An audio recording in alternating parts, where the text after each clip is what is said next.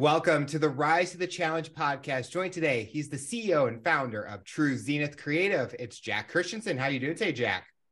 I am fantastic, man. That was an intro. Thank you. We're so excited to have you on the show to talk about your rise to the challenge. What we like to do with all of our guests is go right to the beginning. Talk about where you're from and what you like doing growing up. For sure. So I'm from a town called St. Cloud, Minnesota. Smallish, about maybe 250,000 people. Let's start when I grew up outside, right? I was an outside 90s kid. I was born in 93, so I'm 29 years old. And I grew up playing outside, not really too much video games. But we'll fast forward a little bit till I was 9 years old. So when I was 9 years old is kind of when I first started my first entrepreneurial journey, if you could call it that. I started making cookies. So when I got home from school one day, I started making cookies and then selling them door to door. But growing up, I had some struggles because I don't know what you call it or whatever. I don't really care about labels, but I was diagnosed with Asperger's right around when I was, 8 or 9 years old, something like that.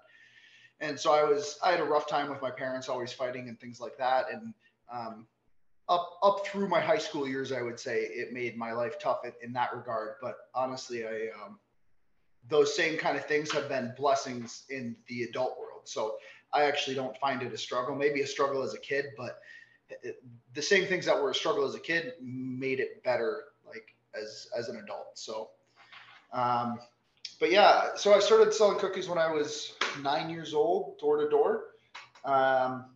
That went well, made some good money. I had a couple orders that were like $500+ for like reunions and stuff. As a 9-year-old, that's good money, right? Yeah. And so then next business adventure was selling jewelry. And I actually talked about the story on another one of my podcasts. When I was 12, I took my first business loan. And he's also my first mentor. And it's actually the reason I have True Zenith Creative now. He owned an advertising agency in St. Cloud. And he gave me a loan to start selling jewelry, to have a jewelry show. Like I made with Swarovski crystals, handmade jewelry. But ever since then, I've always wanted to own an advertising agency or a creative agency. And so, but it wasn't until I was, about a year ago, so until when I was 28, that I finally made that happen. So growing up, my biggest struggles were at school, right? Like I was always really embarrassed that I was like in the special needs classes or whatever, and I always made sure the teacher had the doors closed and stuff. And I was looking back, I was bullied, but I didn't really care. Like it just never bothered me. Same thing. Like I'm just weird. My parents were divorced when I was 12 years old, and it just didn't like. They sat me and my brother down and they were just like, yeah, so we're getting divorced. And I was like, okay, can I go play with Legos? Like, it didn't, at least I don't remember it bothering me in any capacity. So I think that's the Asperger's, which again, made me weird to other kids, but at the same time, has just made me not give a fuck what other people think about me. With the two different businesses you had with the cookies, well, first, the important question is, what type of cookies were you selling? Only oatmeal chocolate chip cookies. It's the only cookies I made. Interesting. Why only oatmeal? Oh, well, especially oatmeal. Well, okay, so you wouldn't know there's oatmeal in it. So because I would grind the oatmeal up in a blender.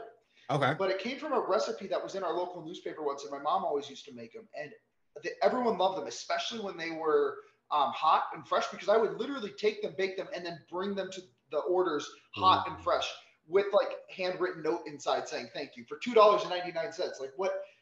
Who's gonna say no?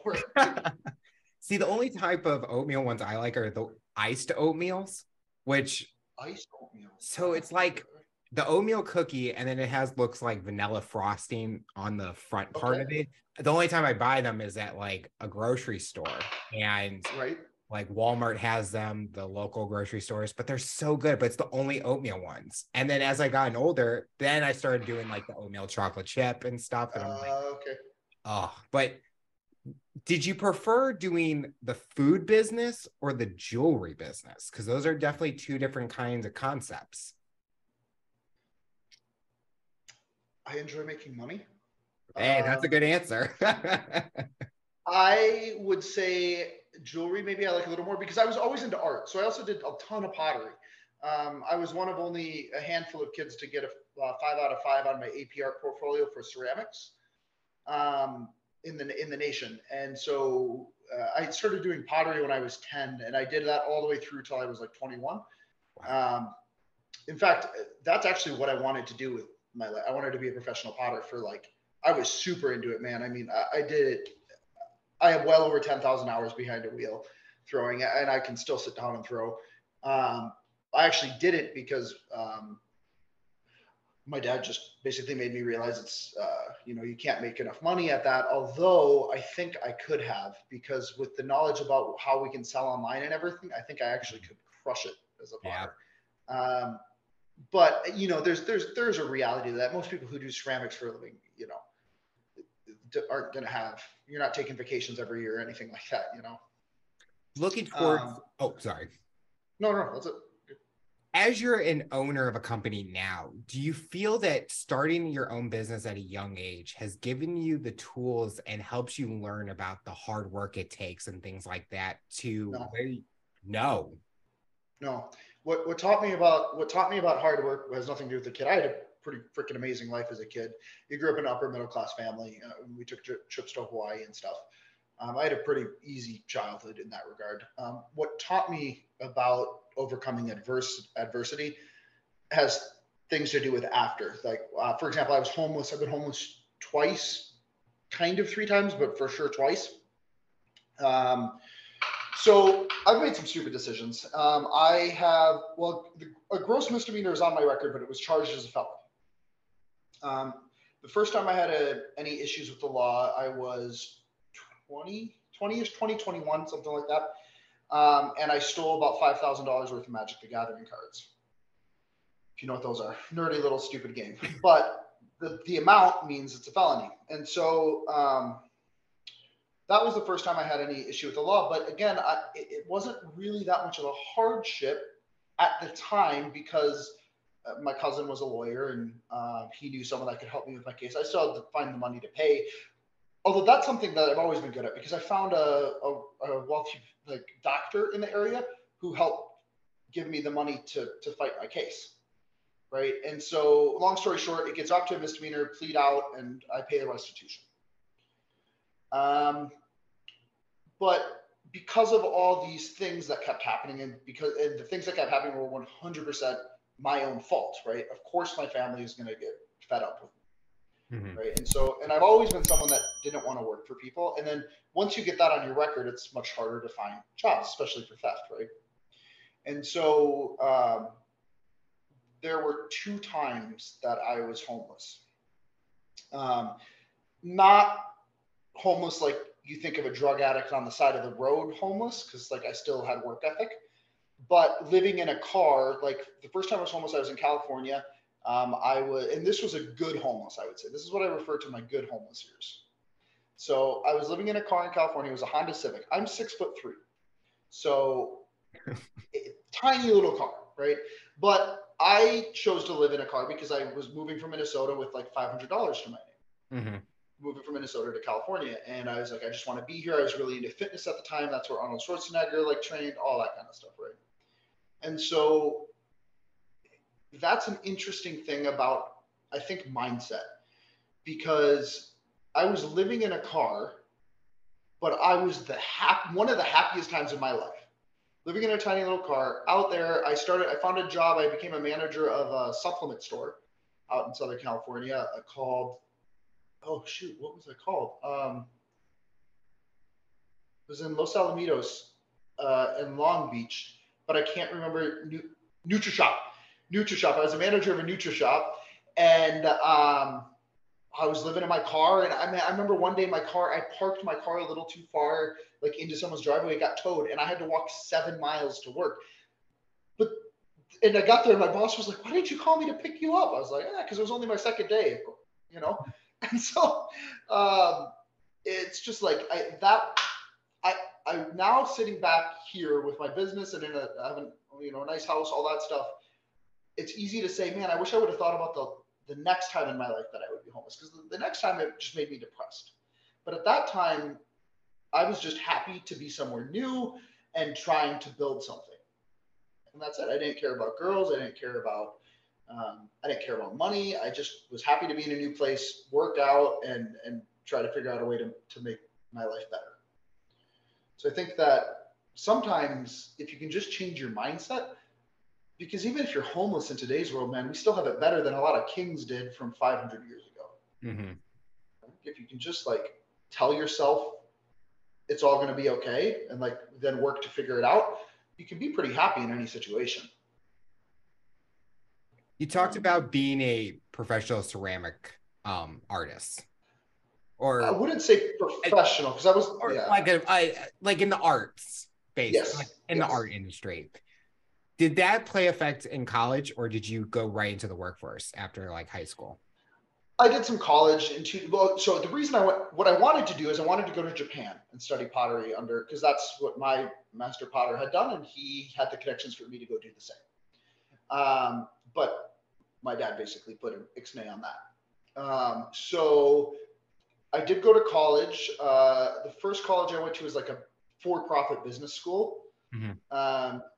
And I went for graphic design. I think I did about a year, just under a year, something like that there. And then I went into the workforce. I can't remember. Well, I was working wise in college. I was working at Target I was working overnights in the deli at Target. But when I quit there, or when I dropped out of school there, I don't remember what I did. I have no idea what my job was.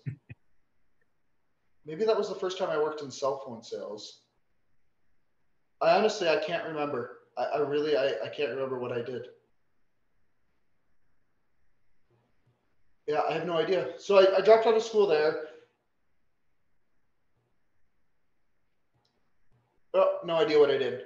Anyway, so it was about another maybe 8 months in between, because I didn't finish quite a year there. And then the next fall, I went to actual university, but again, only went for about a year. And I was going for economics. And then at that point is when I dropped out of there, and I was doing cell phone sales. Working for Sprint, I became a manager of a store, and then I was like, you know what, fuck this. I'm still in my same town I grew up in, had about $500 in my account, maybe $600, and took my car and drove to California. And the first time I ever set foot in a casino, I forgot about this. First time I ever set foot in a casino was on my way there. I had like $500-$600, and I proceeded to lose $200 in blackjack. Oh, good. On the way to California. So there's that. Was it in Nevada? Like, did you stop? Which casino? Yeah, Las Vegas, Nevada. Oh my God. Oh, and I was such an asshole. I forgot about this. I had a girl with me. I had brought a girl with me. We were dating, kind of. And I was like, you want to come to California with me? But I didn't have a place to stay, dude. Fucking nothing. And she came to California with me. Then when we got there, I was having the time of my life. The first day I was there, I found a $100 bill on the beach, just laying there, no one around, nothing. Just like, oh, this is my place. And so then I buy her she thought she was going to live there with me. And I didn't know what was going to happen, but I was like, nah, I don't want this. I just want to be on my own. So I buy her a Greyhound bus ticket like 4 days after we leave. And then I just don't talk to her again. I forgot about that. Oh, I'm a dick. Jesus Christ. Yeah. So yeah, we stopped in Vegas, and I lost $200 of my like $600.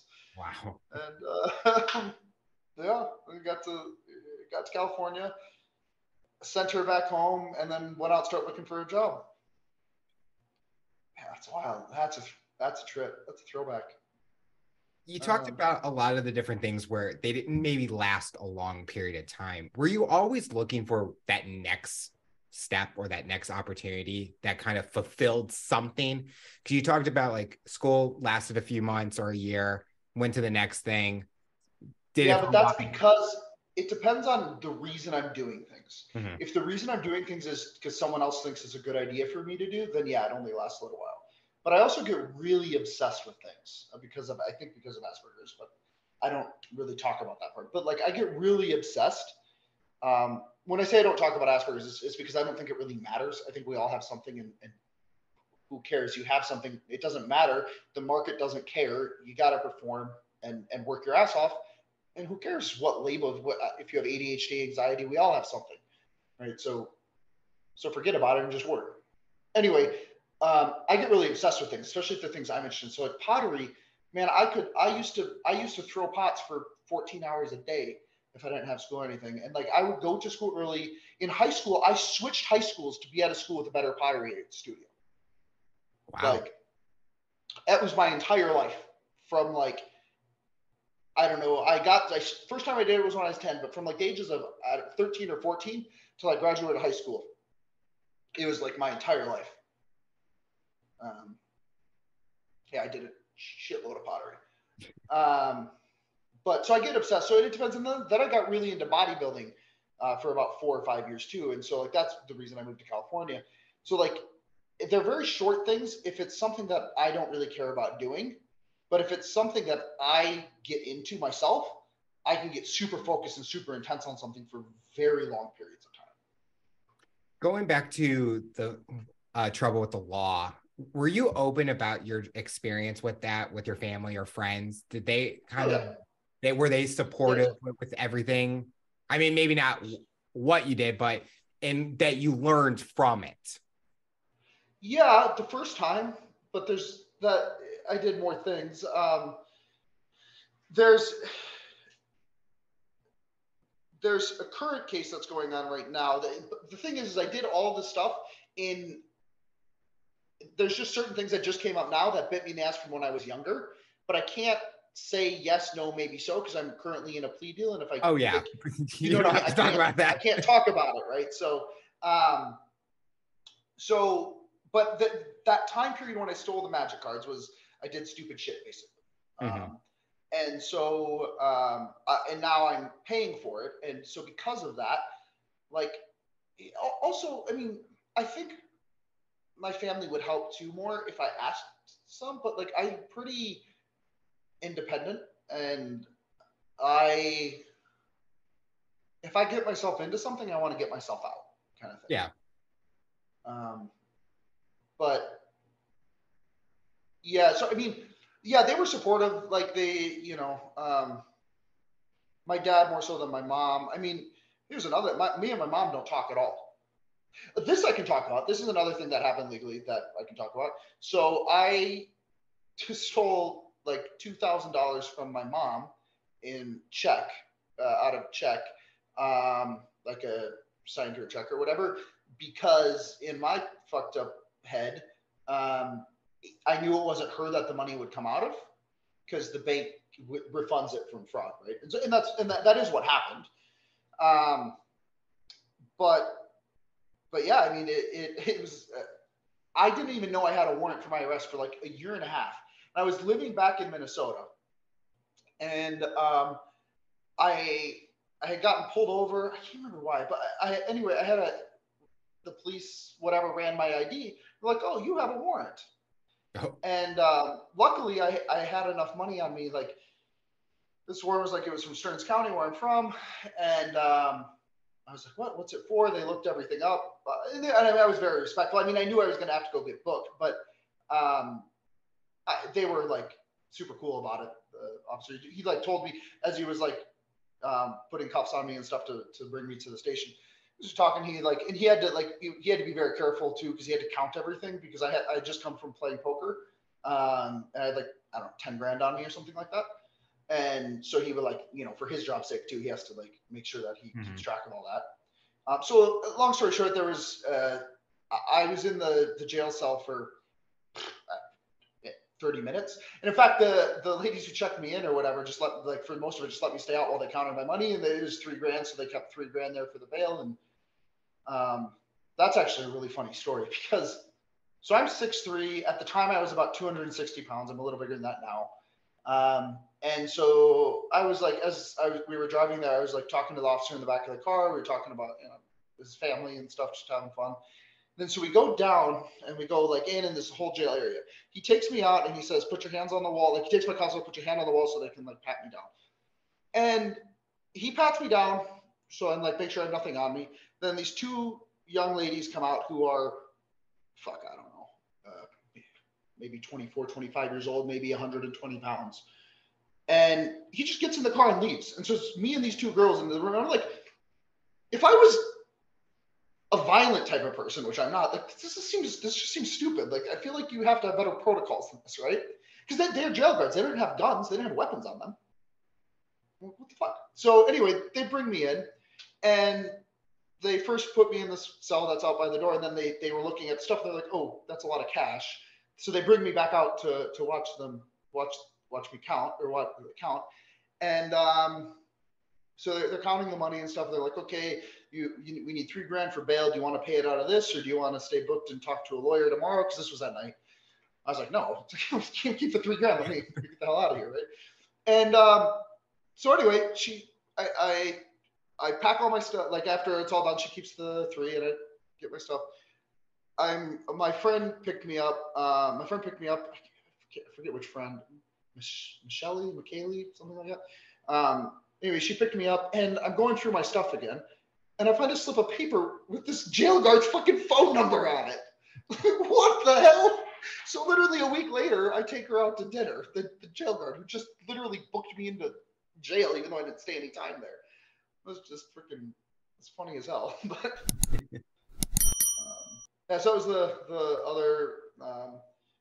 other legal thing that had.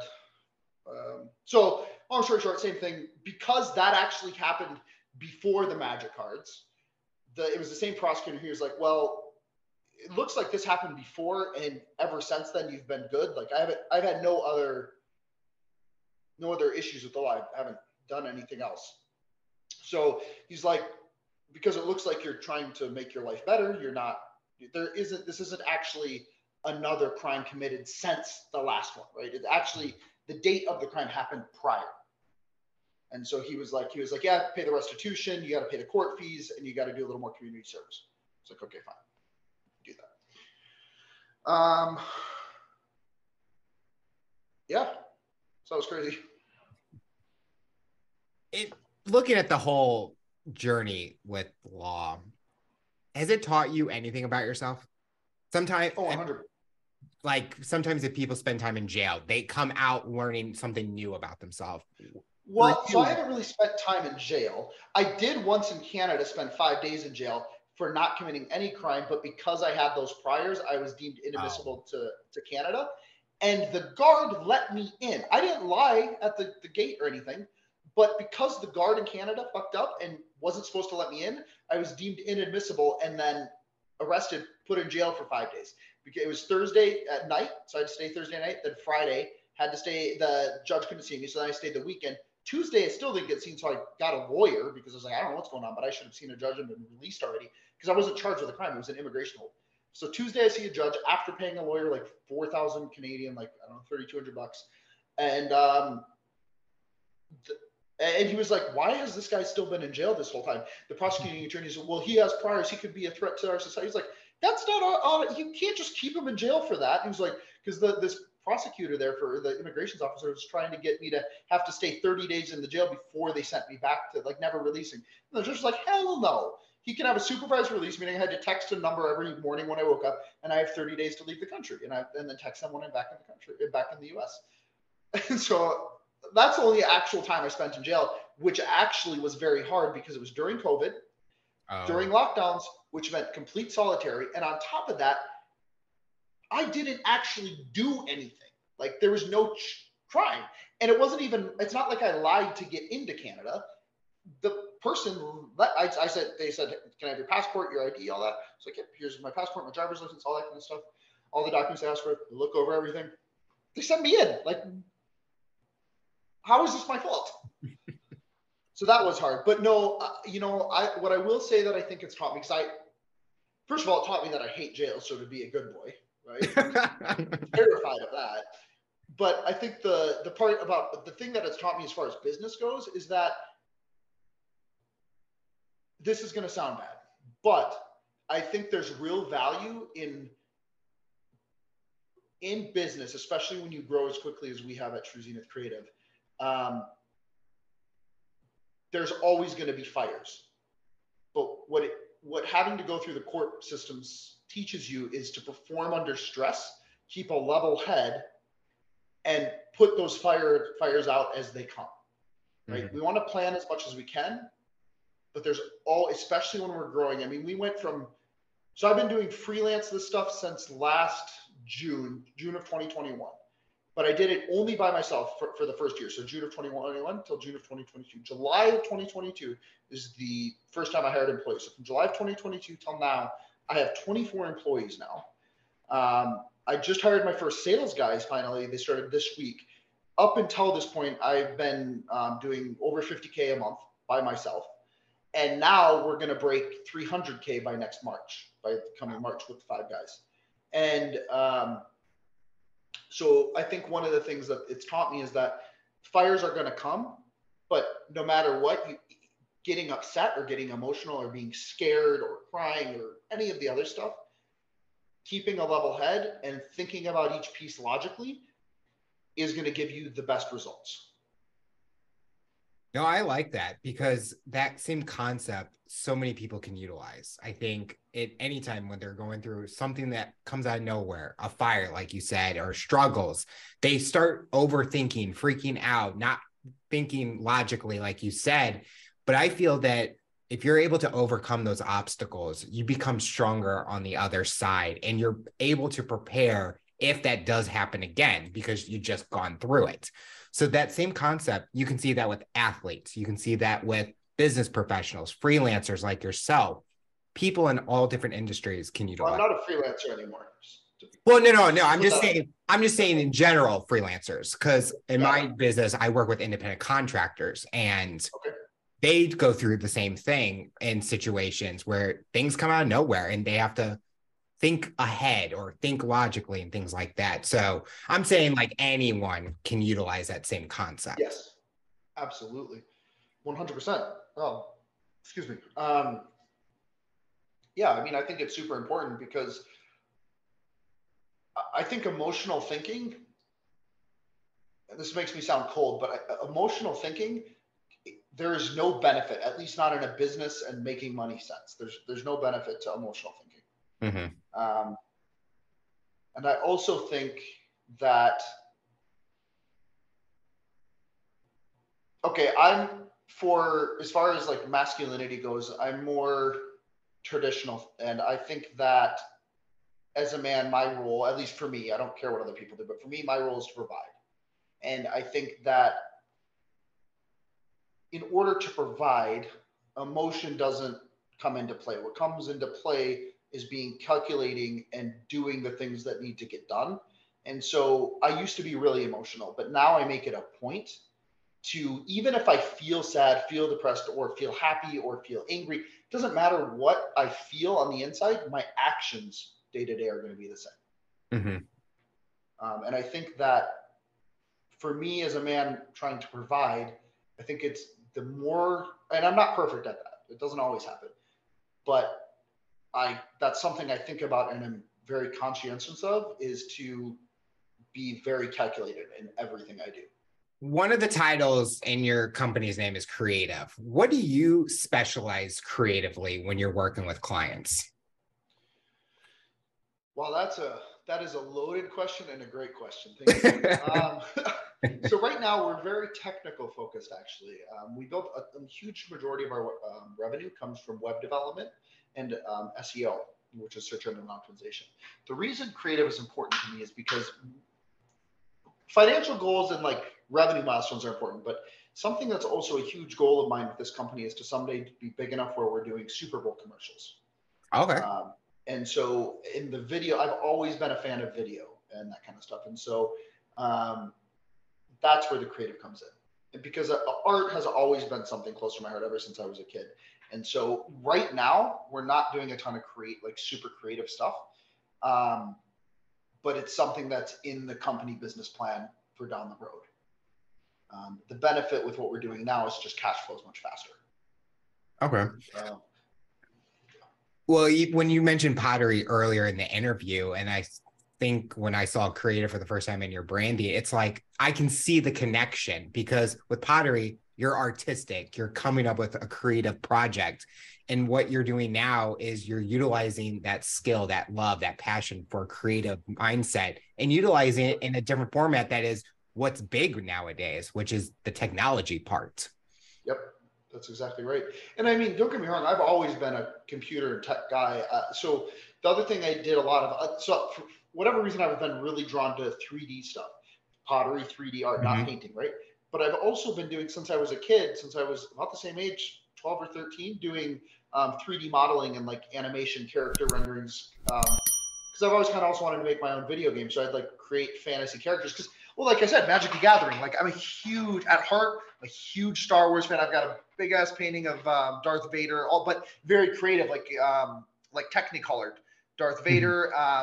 Like I love Lord of the Rings. I love anything fantasy. I played Magic the Gathering. I played D&D, man. Like I was a huge nerd. You talked about Super Bowl commercials would be that dream. Is there a certain client that you're willing to work with anyone that you're able to, for the most part? Well, in that capacity for the Super Bowl stuff, yes. There are clients that I won't work with now because we have like, for example, for digital marketing, we do a positive ROAS guarantee, return on ad spend. So for me to work with you, I have to see that you have a product that I think I can sell. Because if I can't, then I'm just going to have to give you your money back anyway. So. With being someone where there's maybe competition, how do you get yourself out there? Oh, because I absolutely love competition. Dude, listen, my motto on business is old school. It's not this Gary Vee bullshit of, oh, we're all one life. Dude, if you're in my industry, if you're a creative or marketing agency, my goal is to put you out of business or buy you. Ideally, it's to devalue your business enough to the point where I can buy you for pennies on the dollar is what I would have last year. Wow. So that what gets me out of bed is the competition. What drives me to get myself to do these podcasts, to get my brand out there as much as possible is I want to win. And the other thing is from a business, just not even just this business, because this is one business, but there's going to be many others going forward. And from a business perspective, like money is the scoring stick, right? After a certain amount of money, which I'm not there, but like if you think about it, after say $20-30 million, right? Maybe 100 million if you want a jet. After that, money loses most of its utilitarian purpose, which I'm a long ways from that. But if you think about it, there's still people that are driven after that. Right? People make a lot more money than 100 million. And so the way I think about it, like I think I'm a piece of shit. I've done nothing. Because there's guys like Elon Musk out there. There's guys like Alex Burket out there. There's guys that are absolutely destroying me in the business realm. And we score that in business by the amount of dollars you make, right? And so while, yeah, I make a shitload of money in my business compared to maybe what the average amount, I make more in a month at this business as far as revenue goes than most people do in a year of work. But when you're talking about business, my business is nothing. So that's what gets me out of bed is it's the competition that I fucking suck right now and I got to get better to beat these guys. That's such a good mentality to have. I mean, if someone's listening and thinks, oh, that's like he wants to beat the competition, any person, you look at an athlete, they're trying to win. They're going to go beat the competition. Someone that's doing like other business adventures, they're doing the same thing. That is such a great, because you're willing to put in the work, get up early, go do it, enjoy what you're doing, but also try to expand and grow. You're at that age where you got a lot to look forward to. Well, and let me be clear. I don't think that people who don't have this mindset are any less than me. That's not what I'm saying. For the vast majority of people, what I'm saying doesn't apply, because if you're wanting to go work in an existing company, don't listen to this mindset. I think everyone could do with a little bit more competitiveness, right? But when you're looking at it for me, you have to look at it through the lens of I'm stepping into a competitive arena and the top players in this industry, they want to do the same thing. Freaking Facebook, and Facebook's a different industry, but they do the same thing. They acquire other companies or they try to put them out of business if they can't be acquired, right? No, there's always people who shine through, like Snapchat got through. They refused to sell. But it's very hard. And so in order to make it where I want to get, I don't want to stay a small business. People are like, oh, small business is the backbone of America. And it's true, but that's just not what I want. Right. And so in order for me to make my goals, I have to be like that. And it's scary in a sense because more than likely I'm going to fail, right? Like the data would show that's almost impossible to do, right? Starting from nothing. When I started this business, I had a computer at maybe $300 to $500 to my name. And so there's no reason that I should think I can be successful at this. And maybe I won't, but I'll tell you what, it's not going to be because of lack of effort. And the only way for me to succeed is I have to be ruthlessly competitive. We've looked at your journey, but sometimes our listeners love to learn more about the individual. Do you have a personal goal that you have for yourself in the next few years? Not in the professional standpoint, but a personal, like, do you want to travel somewhere or something like that? Well, I don't know let me ask you if this is what you mean. One thing that I want within the next few years is I want a small private jet, like a Honda jet. Okay. As far as travel more, no. I plan to work every single day, 7 days a week for the next few years. What's so special about that jet? It doesn't have to be a Honda jet. It has to be a jet of some kind. I would love to be a bigger jet. I just don't think that I'll be maybe I will. But a Honda jet, brand new, is about $5 million. You can get them used for about $2 million. And I think I can do that. So I think that that's a hard goal, but an attainable one at the same time. And I'm not saying I'll buy it new. Very well, we'll probably buy it used. But the reason is because once I can unlock that and be able to go where I want to buy real estate, to do business at a moment's notice, and I'm no longer tied, right? I have a chauffeur now, and it's the best money I spend. As far as any employee goes, it's the best money I spend, because now every single second from this time I wake up, I'm working. I'm working in the back of the car while he's taking me to work. I'm working it when I leave here after this podcast. He's got to drive me. I got to go do some things. I'm working. I can send him to go get me things so I can stay at the office and work, right? Like, it's hands down, when you start making money, you should be paying people to free up more of your time. You're buying back your time so I can put my money back into higher value tasks. Interesting. And now I can see, because you talked about you're looking at towards the future, like investment, yes, or the future work that you're going to be done, which nowadays everyone's trying to get into that realm in some way, because they're always looking at how they can make even more so that they can get more or value more and things like that. When did you start falling in love with, like, wanting to do investments in real estate? When you eventually get to that moment? I wouldn't say I fall in love with it. I would say that it's just something that's going to happen if I get to the point where I'm buying a private jet, I should probably have some hard assets like real estate. I think that's just kind of part of it, right? But it's also to meet clients, right? It's also because my development office is down in Mexico, and so, but all my clients are in the U.S. So it's to be able to fly back and forth to meet clients whenever I want. The client, if a client says, because right now we're selling packages that are like 50 grand or more.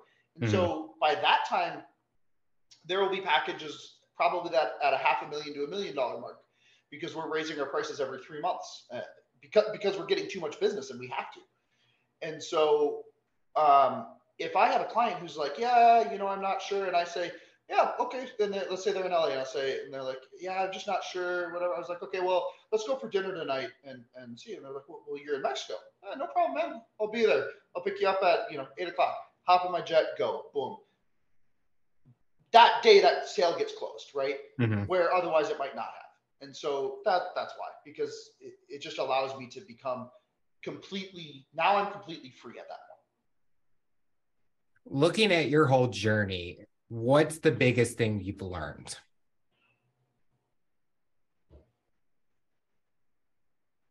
Give me a minute.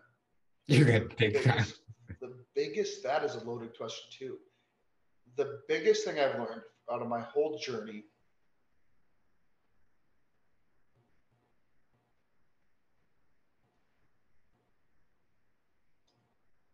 I would say it's in two parts.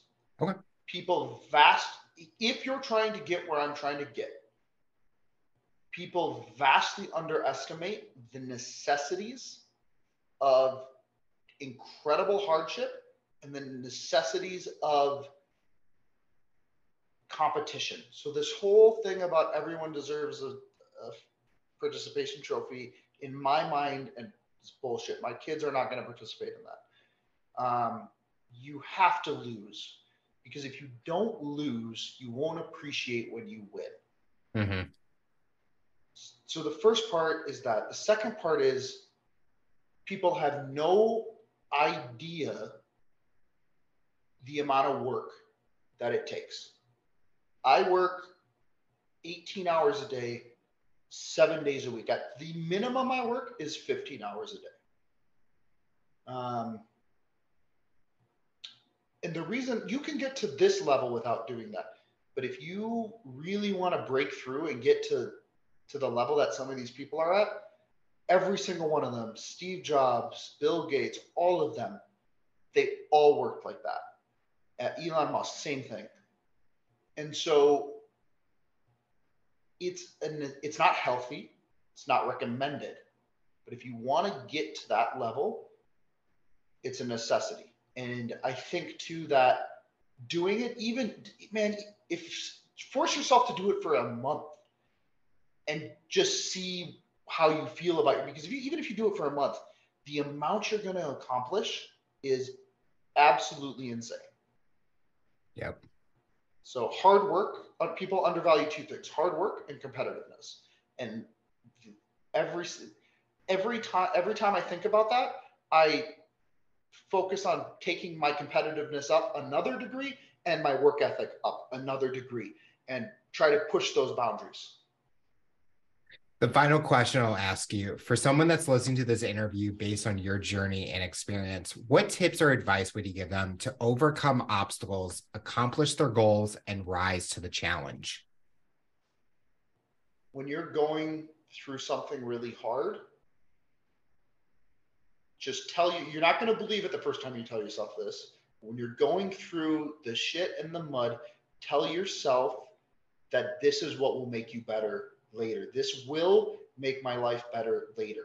And then once you get through it, replay those things in your head so you remember it.